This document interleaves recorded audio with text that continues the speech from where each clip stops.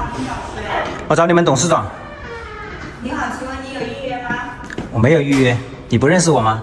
不好意思，我不认识你。没有预约的话，我先给他通报一下。不用了。爸，我想问一下你啊。没有拦住他，不好意思。没你事，你出去。爸，我想问一下你，你凭什么给秋香发那个视频？你知道对他打击有多大吗？哎呀，先别谈什么秋香臭没臭香，我告诉你个好消息，我跟胡轩集团谈成了大生意，一个大项目啊。这次呢，就由你负责亲自去跟进。然后呢，这段时间呢，你就在广州了。不是，爸，我是想问你，你凭什么给秋香发那个视频？你知道对他打击有多大吗？你什么意思嘛？哎，阿仔呀，你脑袋是进水啊？怎么样了？给驴踢了？你这么优秀的条件，我还供你读那么多书，你应该知书达理才对呀。你这不懂吗？一个乡下婆还带一个小孩，还离过婚，你挑他干什么？有什么用啊？你这个事情让人传出去啊！我这么大的产业，这么大的生意啊，以后还怎么做啊？你有没有想过给亲戚朋友看到啊，知道啊，羞得面都黃啦，仔！哎，所以啊，我是绝对不同意的。你死了就行，我告诉你，秋香哪里就让你丢脸了？她不就是一个农村女人吗？哎，咱爷爷是不是农村的？是不是农民？我外公外婆是不是农民？我们走上3代，哪一个不是农民呢？老爸，你现在啊事业有成了，你看不起农村人。老爸，我今天来啊，我只想告诉你，你再也不要给秋香发那些视频啊，去侮辱她，去贬低她。我跟她在一起，我觉得她淳朴，我觉得她善良，我觉得她对我没有什么小心机，我喜欢跟她在一起。喂，你咪傻噶？你咪脑袋进水了是吧？我想以后啊，就是由你啊继承我的产业，把这个家族的生意啊做大做强，就靠你的儿子，你懂不懂啊？什么秋香啊，要向阿婆，他要能力没能力啊，要知识没知识，他要什么？你想找一个保姆给你拖地啊？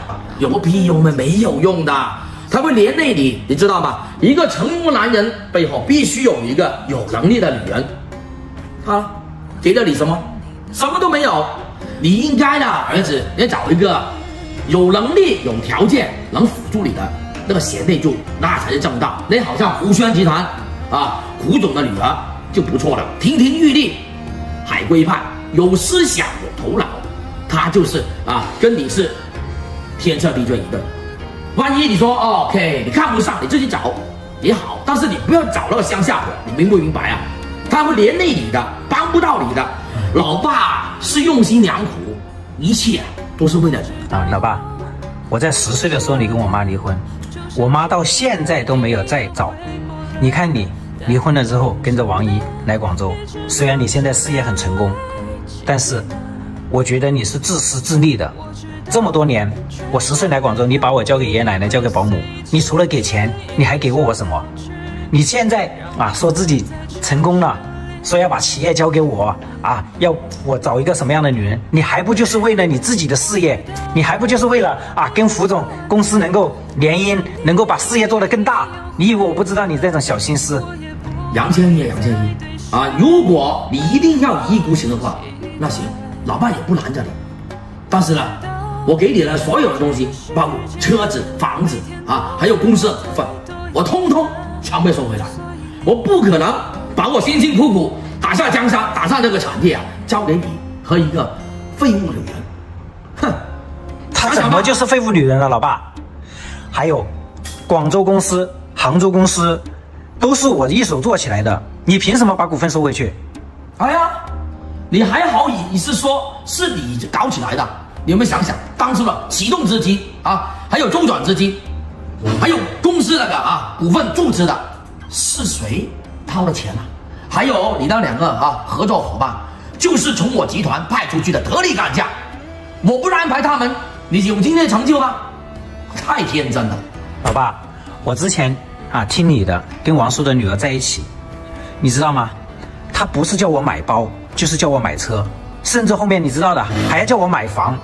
我真的不喜欢这么物质、这么现实的女人，而且她不是去夜店啊，就是在夜店的路上。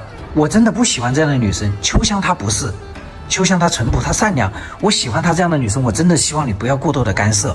你当年抛弃我妈，不就是因为王姨更有钱吗？对你的事業更有幫助嗎？